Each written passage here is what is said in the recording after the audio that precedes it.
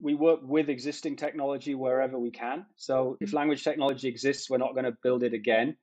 But in many cases, especially for the most marginalized people, they speak languages that aren't well supported by commercial software. We spend time understanding how we can quickly build language technology for those languages, often with very little data available. So often we have to create the data, which is another context where we want to mobilize our community to help us create data more quickly for these languages. We build core technology for voice recognition, for the underlying machinery for chatbots, as well as machine translation, which we continue to work on. At the same time, we're also looking at not just building the engines, but actually building applications. So opening up channels of communication in those languages.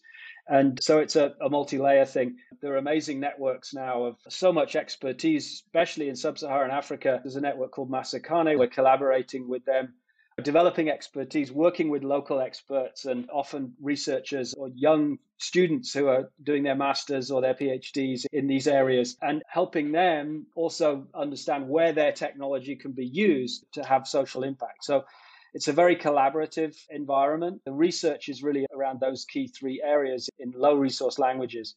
We also work with big tech, with Google and Microsoft and Amazon and Facebook and others on open source collaborative efforts to drive more availability of technology for low resource languages.